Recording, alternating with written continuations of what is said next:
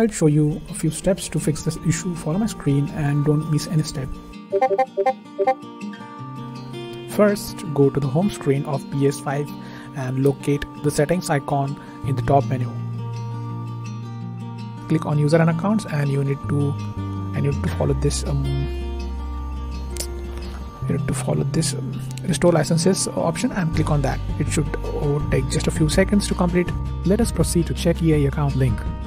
Click settings. Later, go to users and accounts. Later, select link with other services. Next, choose EA and check if linked.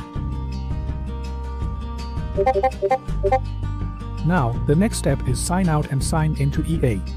Click settings. Later, go to users and accounts. After that, select link with other services. Later, choose EA, unlink, then relink with collect credentials. Now, the next step is clear cache and rebuild database. Power off PS5 completely. After that, hold power button until second beep. Then select clear cache and rebuild database.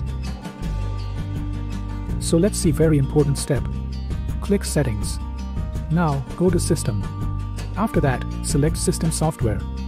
Then click system software update and check for updates. You are good to go. That's it.